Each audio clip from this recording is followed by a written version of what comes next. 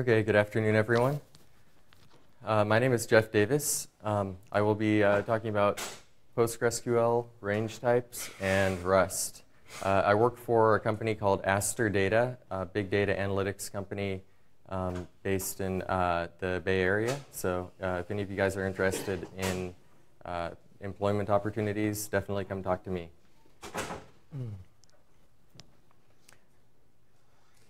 So first of all, kind of how I'll be going through this is I want to make the case that powerful data types are important.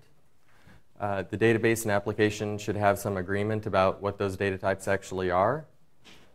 I think range types is one of those important data types, and I'll show you about that, why I think that's important. Then I'll be talking about a language called Rust and its implementation of range types in that application space and how it works with PostgreSQL range types. I'll throw, first of all, a big thanks to Stephen Fackler. He actually, I think he works for Mozilla. He works on the Rust language, and he did a lot of the work. He wrote essentially the entire Postgres driver, as well as the range type support for that himself. So big thanks to him. You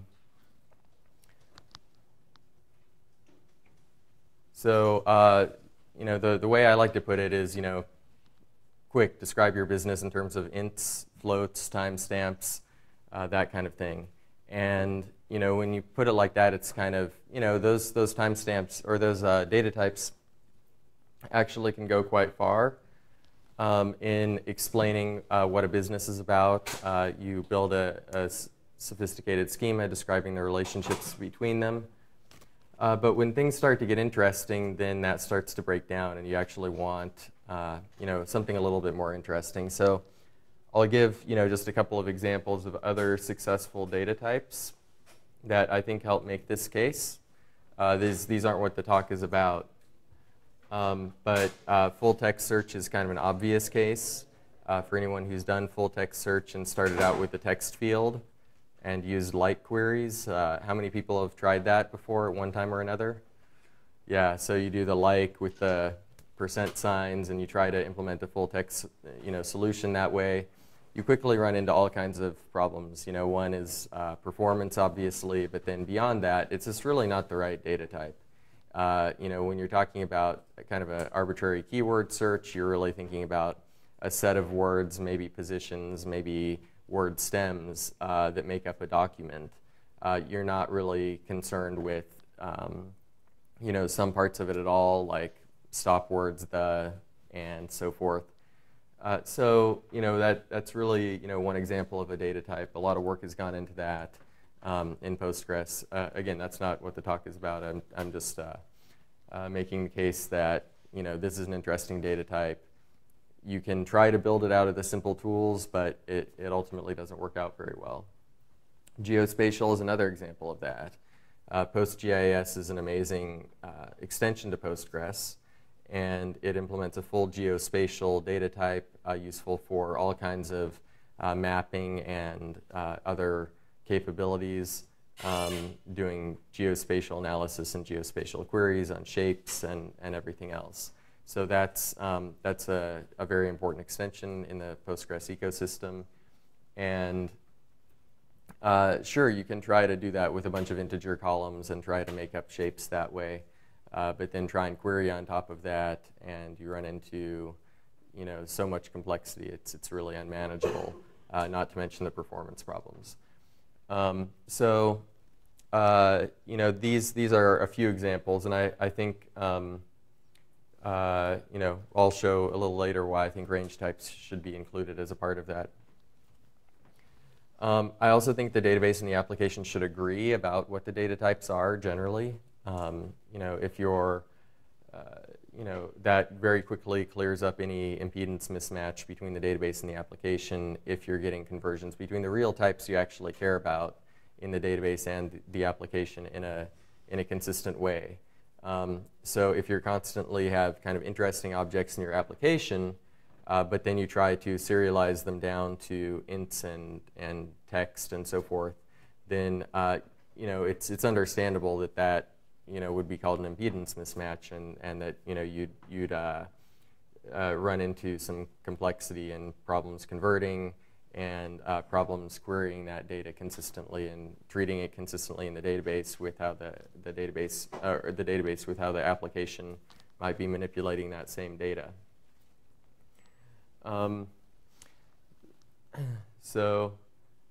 Range types. I'll be jumping into a couple of examples here. But the basic idea, I've given talks on this by itself, but just the quick version of this is that it defines a range of values with a definite beginning and definite end. It could be, the ends could be inclusive or exclusive, and there are a few other details.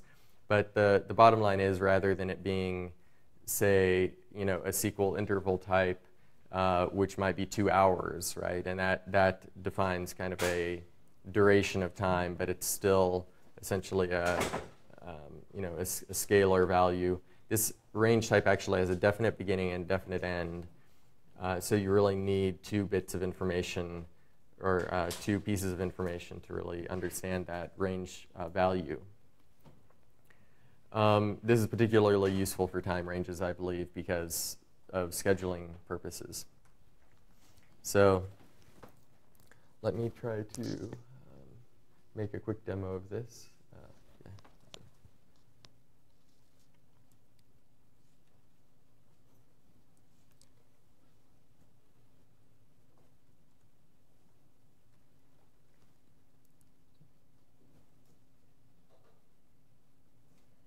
Excuse me one second. Just resizing the window here.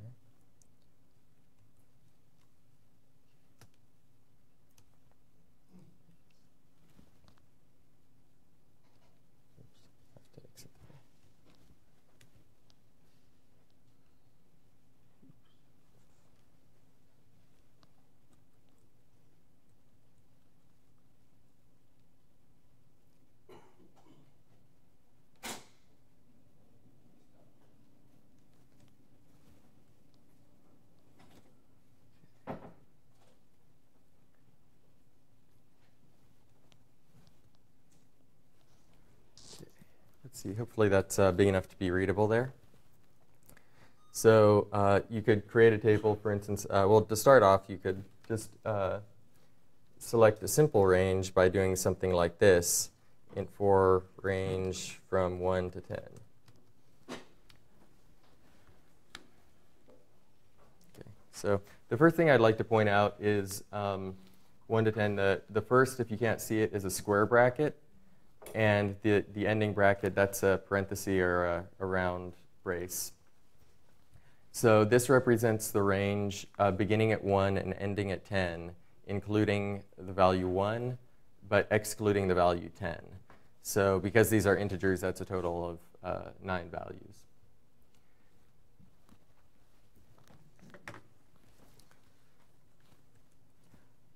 You can do a simple query on this, such as this is the containment operator, at sign greater than, and does it contain the value 2? And we see that that's true.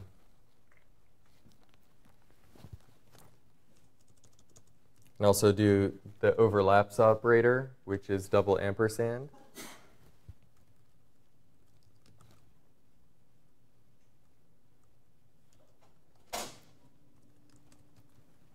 And this is also true because these 2 ranges overlap. So we can see that we're no longer treating the endpoints specially. We're actually treating them like more like sets or mathematical intervals, to be more precise. This simplifies a number of queries. To give an example of a query that you might try writing to implement this with just integers. So if you were to try to do overlaps, you'd end up with something like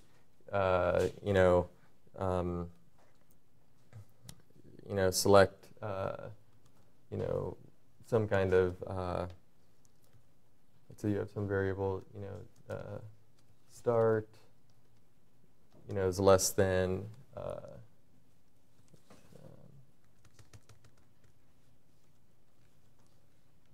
So if you'd imagine writing queries like this, I2, and then a bunch of, and, or, and then, you'd have in there maybe mixed in if you're using null for the unbounded ranges. If you're using null, then you'd end up with a bunch of, is not null kind of predicates. It would actually end up being quite a long query. Not going to try writing it now just because it's complex enough that I'm sure to make a mistake anyway. But with ranges, these are quite simple to write. Let's say, for instance, I have an unbounded range here. So that's essentially 4 to infinity is the semantics of that, and that returns true. So you don't have to think necessarily about all these edge cases. Should I use greater than or equal to versus just greater than here? How many different versions of comparing the first and the last bound do you need to actually specify overlaps? It gets a little bit complicated. So range types just simplify things greatly, and that's the idea behind them. Does anyone have questions at this point? Yeah, the fact that the open-close business, is there not a way of controlling that? Whether you get started again within the Yeah, there is a way of controlling that. You can. Oops.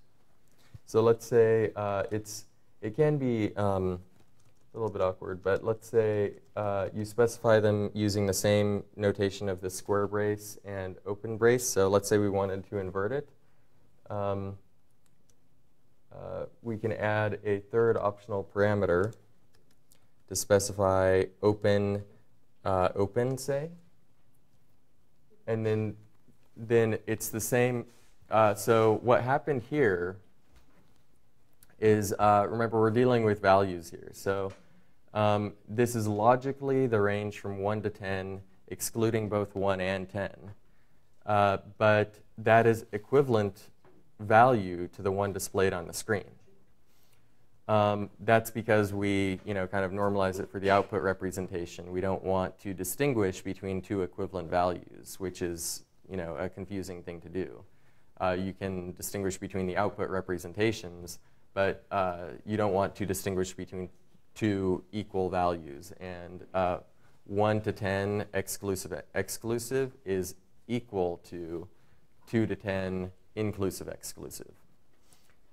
So you can specify things kind of in that way, and it works very seamlessly with the rest. So when you use overlaps, contains, those kinds of range operators, then everything just works, and you don't have to worry about lots of special cases to deal with. And that's really one of the main things that I'm trying to do here is eliminate special cases, trying to simplify the queries and simplify the thinking behind using ranges rather than trying to use a complex series of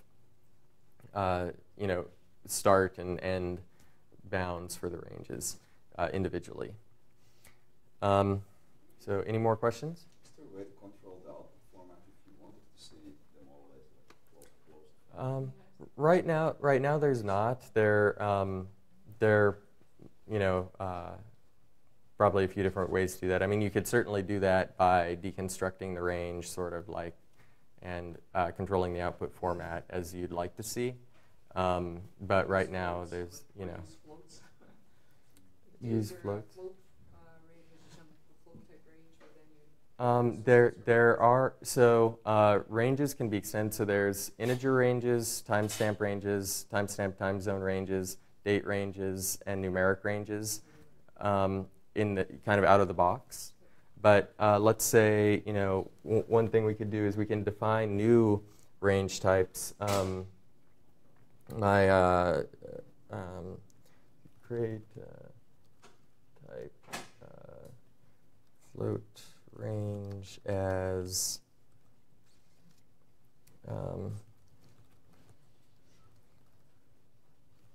enough. Okay.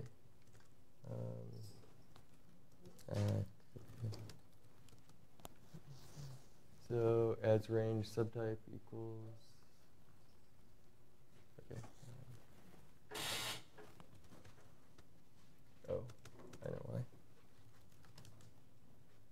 So now we have float ranges. So we have float range 1.4 to 7.9. And then we can verify that it's a float by doing something like that and see what happens. If that were numeric, it would probably show all that precision. But now put comma, 2 square brackets, open close square brackets, and we haven't seen it ever not put a. Oh yeah, so there's some. So I'll show you. That's a good point.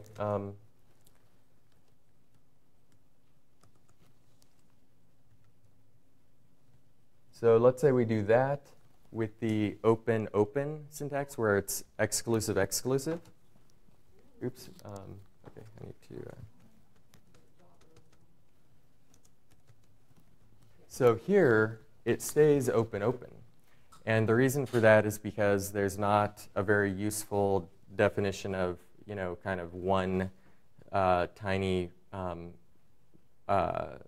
bit in a range, one tiny increment of a range to normalize it. So although the float type technically is, a discrete type, it's got a, finite number of bits in the representation. And so therefore, there will always be that one next value in theory. That's not very useful from a reasoning standpoint in most situations. So you could, if you were very nitpicky about it, you could try to create, a range, 2 ranges that were actually equal in the sense that they represented the same set of values, but might not be seen that way by the system because we don't use that kind of float increment notion. So, we treat floats essentially like numerics where there is no one single next value. Personally, I would argue that the way you represent integers is not as good. I would rather see it in round bracket for the integers, round bracket 1 rather than square bracket 2. I mean, sorry. So you mean just the convention that of the inclusive and then exclusive? What convention are you accustomed to? No, well, basically in your previous example with the integers, I would use round bracket 1 rather than square bracket 2. Okay, but you mean even if the range were specified as say square bracket 2 comma 10 round bracket? Okay, yeah.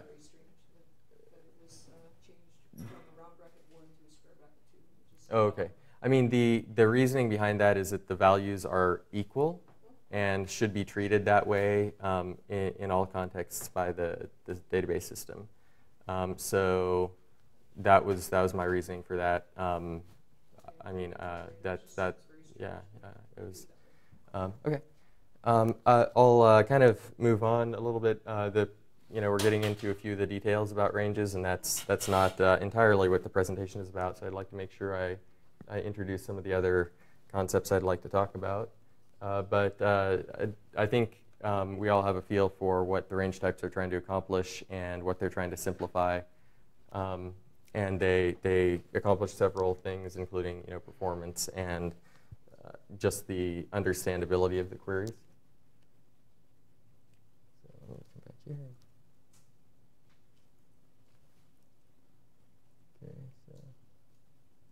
Okay, so this is kind of what range types are really adding. So you use beginning and end columns, and then you can end up with these long, messy queries trying to specify simple things like overlaps, and that turns into a problem. It's inconvenient, it's error-prone, it's awkward, and there's all kinds of mistakes you can make.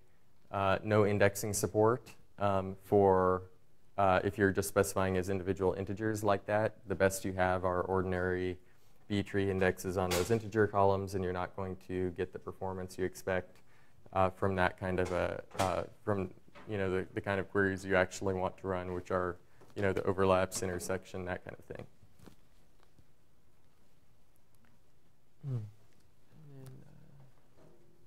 And then just to handle some of the details like empty ranges and so forth. Yes? Actually, there's a worse thing there on that. Oh. So, on that first bit, it's not just it makes the query longer. Every query needs to be aware of which edges you're going to be using. So, in this, by using the range type, you can control it from the data whether you're getting whether you're inclusive or exclusive. It doesn't have to be part of explicitly handled by the query. Right, yeah. So if you use the beginning and end column, I think the point was that you have to pay very close attention to the convention that you've developed. So for instance, it becomes hard to use sometimes the open-close notation or sometimes the closed-open notation, something like that. If you're Yeah. going to have two behaviors in your system, you have to have two separate queries. Right, exactly. One is inclusive and one is exclusive. You have to have two queries, whereas with the range type, the query doesn't have to be aware of it. The data is aware of it. Right, yeah. Yeah, I think that's a good point. And then one killer feature for range types is exclusion constraints. So the idea here is a schedule conflict is a very simple notion just in everyday conversation. Everyone knows what a schedule conflict is. But to actually enforce non-overlapping schedules in a database system, any database system other than Postgres has major problems with this. For example, you could try, if you actually try to avoid the race conditions, then you could end up locking the entire table or resorting to some other very strange, series of procedural code or locking pattern or something like that. But ultimately, it's not going to perform very well. It's going to be very complicated. Or you can try a simple strategy of maybe locking the whole table, or you could, essentially, break it into these larger values than you'd really like to deal with to make it kind of, to chunk it into time slots, which is what a lot of people end up doing. But it's really awkward, and it causes a lot of problems. But I'll show how we can overcome that very easily using Postgres with a declarative constraint that performs well using index lookups with similar performance characteristics to it, say, unique constraint. And we get kind of the best of all worlds. So let me give an example of that.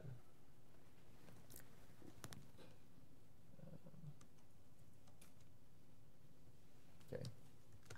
So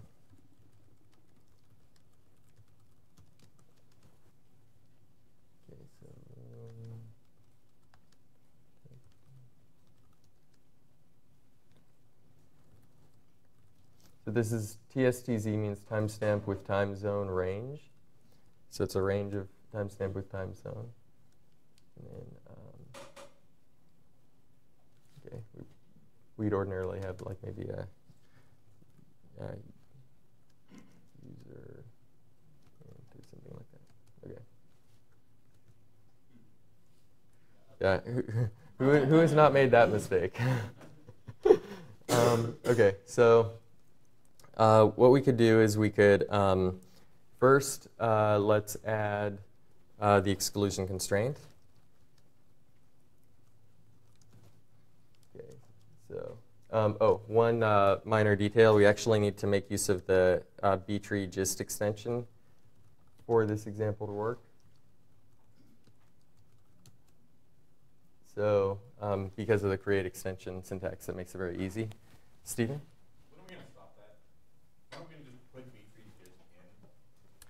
I think I had raised that at one point. It's a possibility. So it's just, a lot of people yeah. don't, they go to use range types and they realize that it needs a gist index, and they're like, but wait, I need more than just my one column. Put the range, range. Yeah, exactly. Yeah, so that's yeah, it's a problem essentially everyone runs into. So to make full use of this, you really need the btree gist extension. It's been there for a while. It works pretty well. Not too much to be concerned about there. So hopefully that could end up in core eventually, or there could be an easier way to to include it. Then let's alter table, add exclude for exclusion constraints. Using gist, this is the index access method that's going to help us enforce this constraint in a performant way. Room with equality and duration with overlaps. Oh. Yeah. Thank you. So alter table reservation. Okay, there we go. So we have this exclude using gist. Room with equals means, if the room is the same. Duration with overlaps means if the durations overlap, then we have a conflict. So we're describing the conflict condition here using the syntax is a little bit funny, but we're describing the conditions under which two tuples conflict. They conflict if the room is the same and the duration overlaps. And that's how to read that. So, let's go ahead and, insert some reservations into reservation room.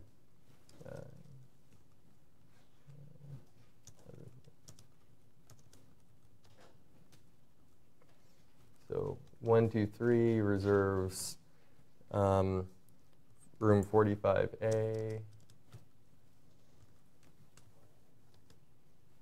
or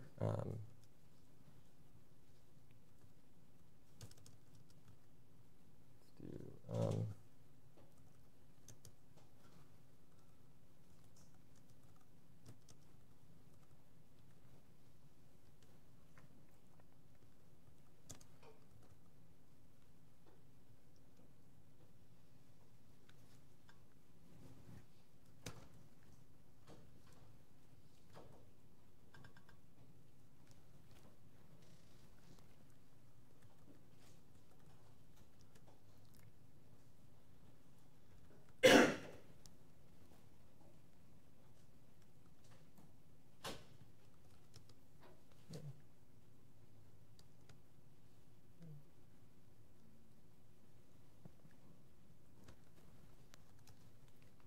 Oh, cool. We even have decent errors for the parse errors in the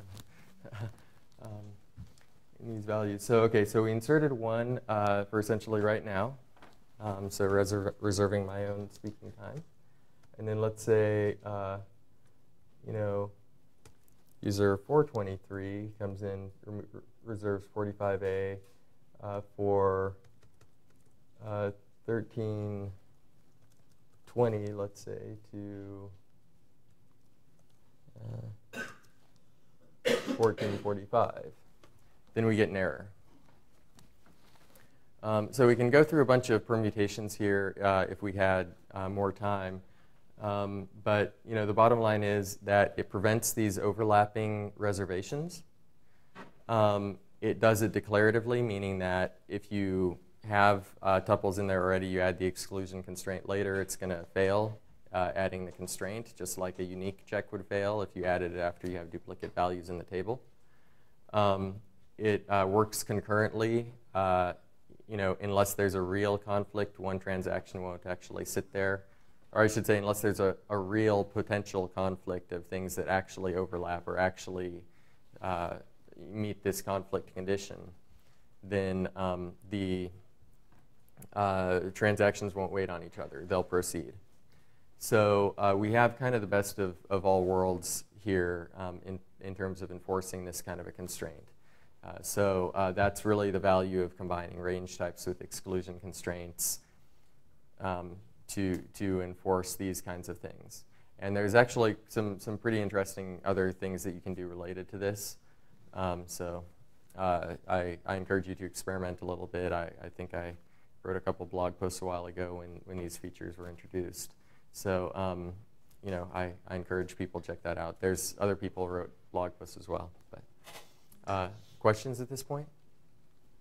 Yeah, I'm just wondering, is there any prospect of having an index type which will both support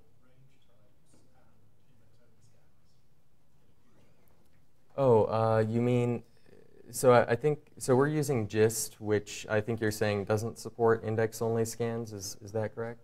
I actually don't know off the top of my head whether it does or not, but if you say it doesn't, I don't think there's a fundamental reason why GIST wouldn't work with index-only scans. So I think that that's just a matter of making sure we get that support, in. I think the intention is index-only scans should work with all index types. If you're lucky, Malcolm 5 will have that because there's a Google Summer of Code working on just that. Okay. It's called scans for just, she's just begun, so I don't know if it's going to make it, but I hope so. Okay. Yeah. So great. So that is just a matter of code then, or something? Yeah. Something. Okay. Great. I mean, it's not, you can't do it for all just indexes, but for those that have enough information in the values that it indexes, you can, like I think before. Right. Yeah. That the index, of course, in order to do an index-only scan, you need to be able to reconstruct the entire value properly, and so the methods for range types make that possible to construct the whole value. So that shouldn't be too much of a problem, assuming we, after we add all of this support to these other index access methods.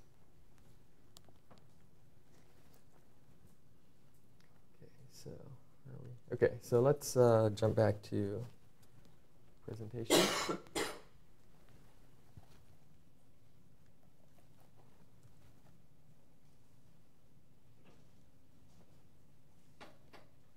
Oh, Morty, what's going on?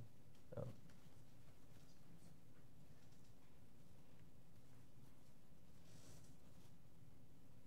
Okay, so we got that. Okay. Okay, so Rust. First of all, who here hopefully knew that Rust was a programming language written by Mozilla? Okay. So this is kind of an interesting language. It's got a native Postgres driver. Okay, so basically, range types, Rust offers a few advantages. It's a systems-oriented programming language, so it's a little bit more verbose, but it's very safe. It prevents any kind of the ordinary kinds of memory errors like null pointer exceptions, any kind of the seg faults, those types of things are eliminated by Rust's type system. Yet it offers very good control over memory and does not require the use of a garbage collector. So it's a suitable systems programming language. It's still in development by Mozilla, but the idea is that bringing safety to the kinds of applications people are writing that have high performance requirements, especially requirements about controlling the memory. Many cases right now, C and C++ are kind of the only games in town. If you want to have good control over memory, aside from a few other languages that are used in certain verticals maybe, but for the most part, C and C++ are the ones out there. So Rust offers an alternative to those that are safe from the kinds of memory errors that are so common in those languages.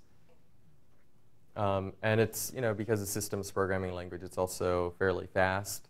The Rust Postgres driver is, again, written by Stephen Fackler. It's a native driver, so it doesn't require the use of libpq. And that's kind of nice because it's a little bit more flexible and doesn't have as many dependencies. The reason I'm talking about Rust, it's a very new language. It's not even solidified yet. But the reason I'm talking about it is because they're doing a lot of interesting things, and they're the first ones to support range types. And I think that the way it was done was very nice and a good illustration of both the of all of the things I'm talking about here, which is the language making good use of the database, as well as having coherent notions of the same data types.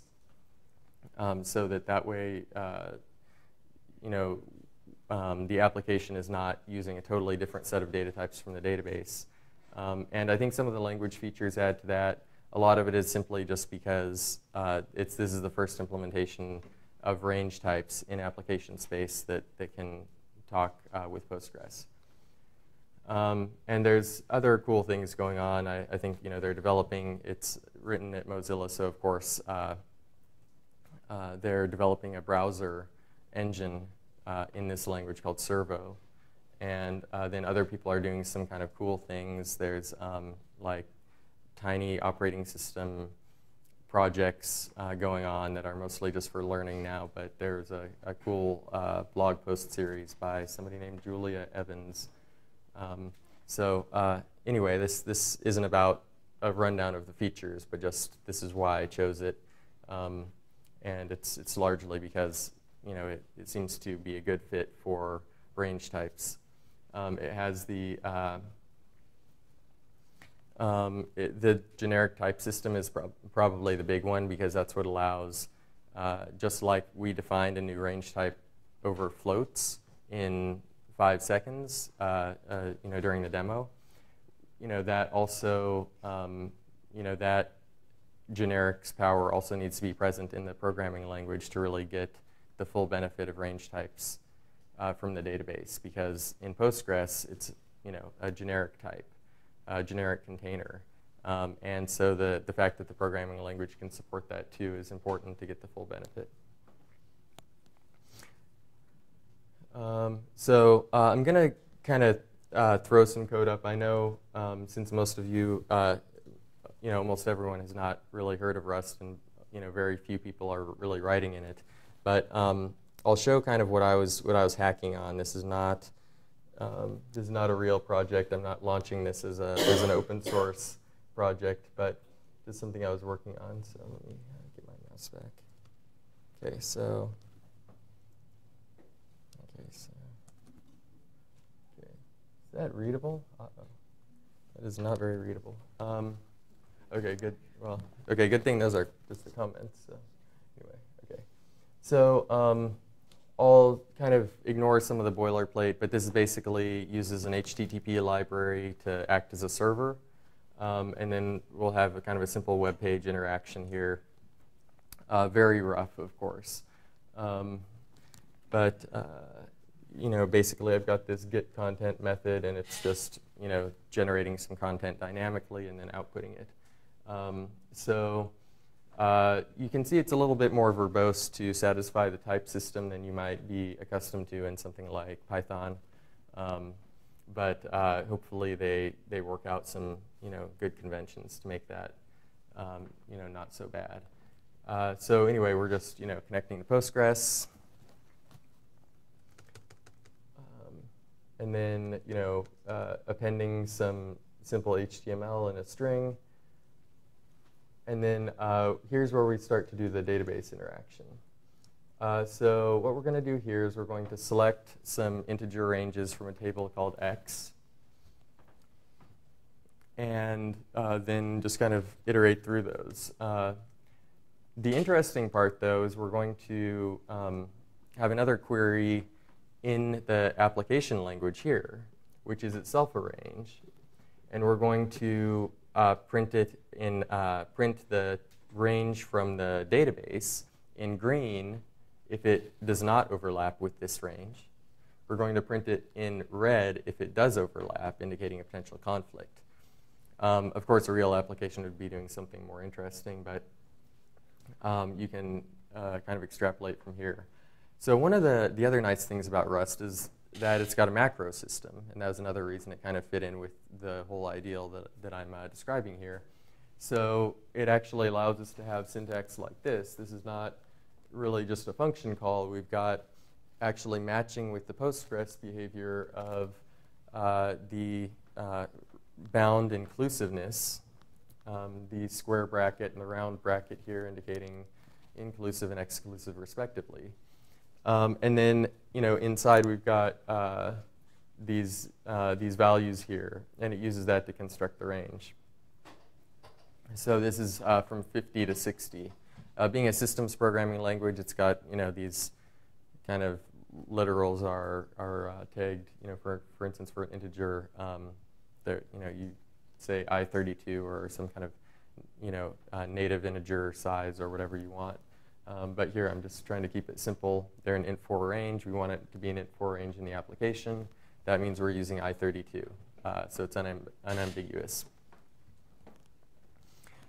So we have that kind of query there, and here's kind of the loop. So for every row in the result, we start off with it as a green color, and then we actually replace the color with red if the intersection is empty, which is another way of saying that there's an overlap. And then we just output this format string, including both the color and the value. And then we're done. So there's actually something else very interesting, I think, going on here. But I'll get back to that in a second. Okay, so now let's first let's build it. Few imports that I'm not using, so I get warned about that. Takes a while to compile. They'll hopefully fix that when the language is more finished. And then, now I need to actually go back here. I need a browser, so.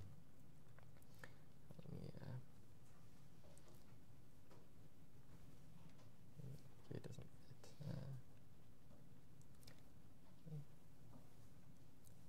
A second, I'm trying to resize this window again.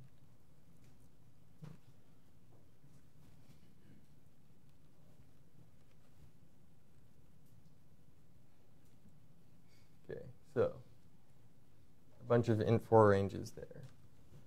So we can see I'm reloading it, and so 10 to 20 does not overlap with 50 to 60. 10 to 200 does. 30 to 51 does, but 30 to 49 does not. And if we go back to the Postgres session, we can find table X, and we can insert into X values. Okay, I'm just about out of time here, so I'm going to try and make this quick. Range. Somebody have a range they'd like me to insert? 1050. 1050? Yeah. Okay, so first let's decide whether this should overlap or not, and then we'll see based on the red-green color whether it does. So what should the inclusivity and exclusivity of this 1050 range be? What would we expect that to be? Yeah, exactly. So it will include 10, but exclude 50. And then we can look back at the Rust code, and we see that this includes 50, excludes 60. So since this one excludes 60, or sorry, since this one includes 50, and the other one excludes 50 that we just inserted, we would expect this to appear in green. Is there a question back there? Oh, okay. So let's.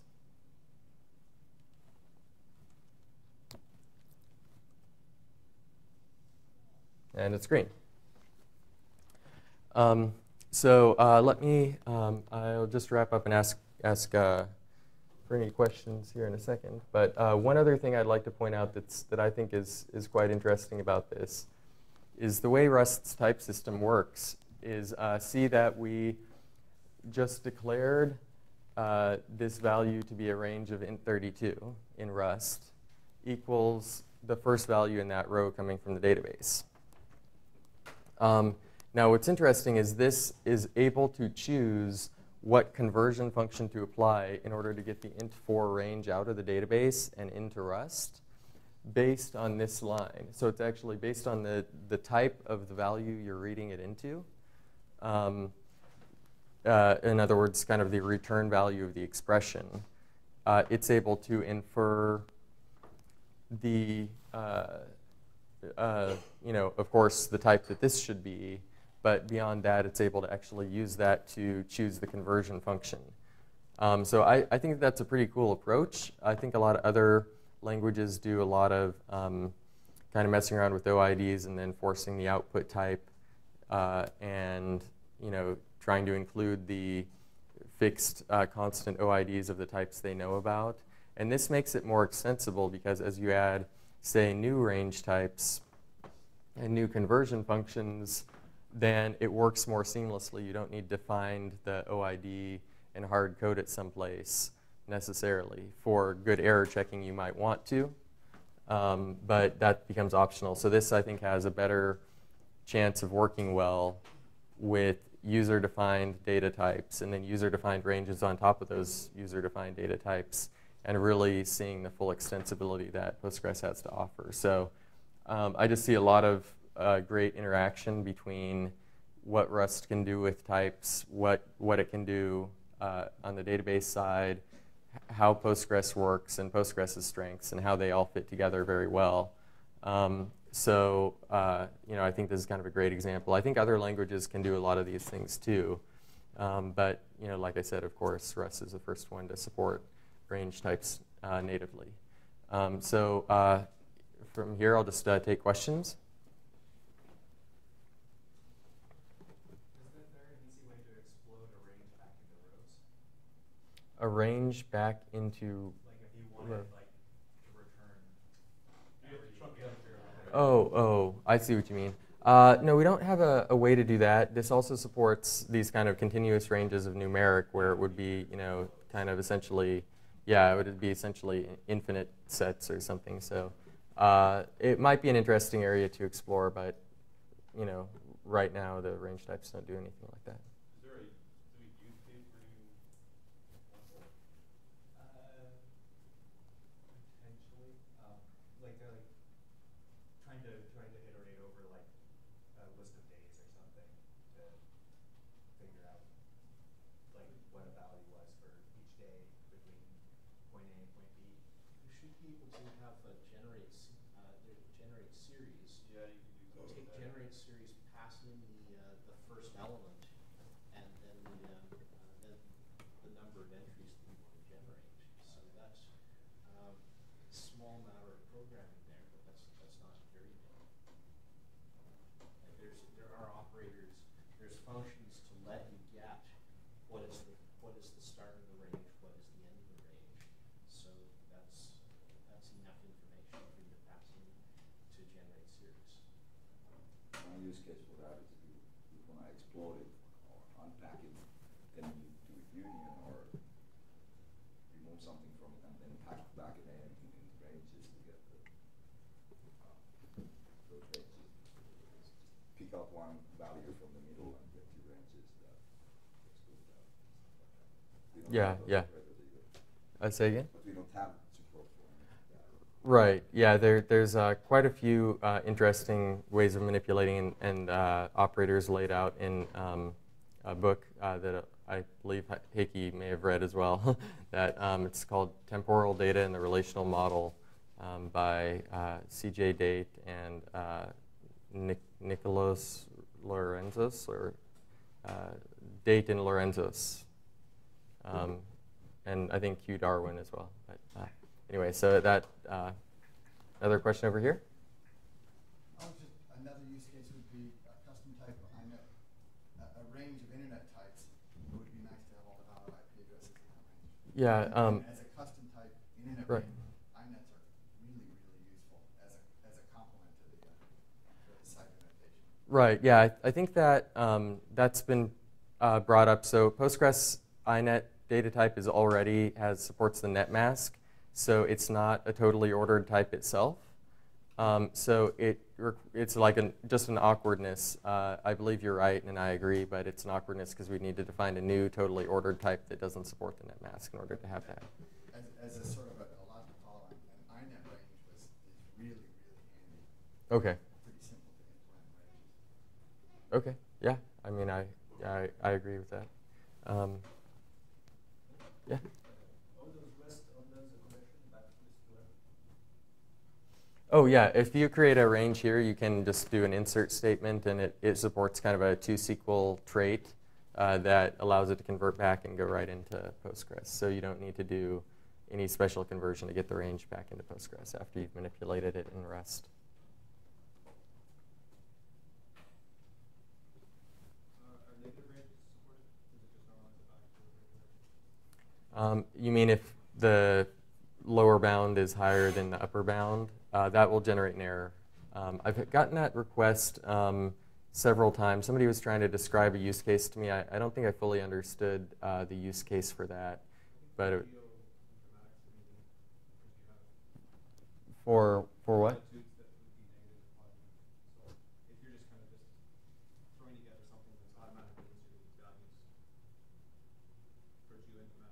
Oh, okay.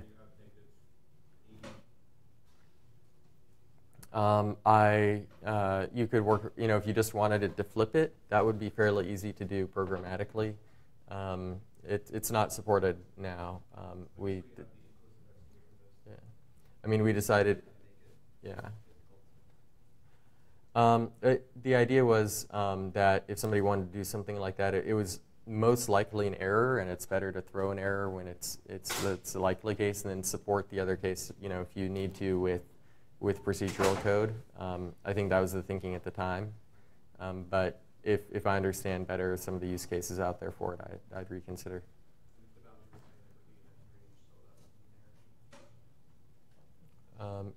Say again, sorry, I can't hear well. Yeah, you could have, if both of them are exclusive, you just end up with a singleton range in that case, and it's a range consisting of exactly one value. Yeah. Another cheerleader bit for the internet ranges. If you put them in an array and use the any operator, it's a really fast way to say, here's this IP of any of these ranges here. Oh. So combining those two was, and I couldn't find any other language or any other way to do that. That was very, very effective. Oh, okay. That's a pretty powerful use case. Does Rust have the similar concept of empty ranges? Yes, it does. It's got empty ranges as well.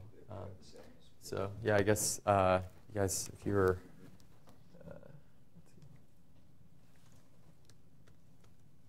so don't know if I tested this one, but I guess in the spirit of a live demo, we'll see what happens. And an empty range doesn't interact with anything, so this would be the expected result. Do you know if the Rust people came up with the semantics of these things themselves? Well, they looked at Postgres. I mean, I filed a ticket at the GitHub repository for the Rust Postgres project, and Stephen Fackler just took an interest and looked into Postgres. He was already, fairly comfortable, I think, at this point with the Postgres documentation because he had actually implemented a native driver. So I imagine, he just looked at a lot of the documentation, and I gave some feedback, but he, for the most part, just got this stuff, very close to the Postgres semantics right away. And so, I mean, that's the point that I'm trying to make, is that the semantics should match rather than having them inconsistent.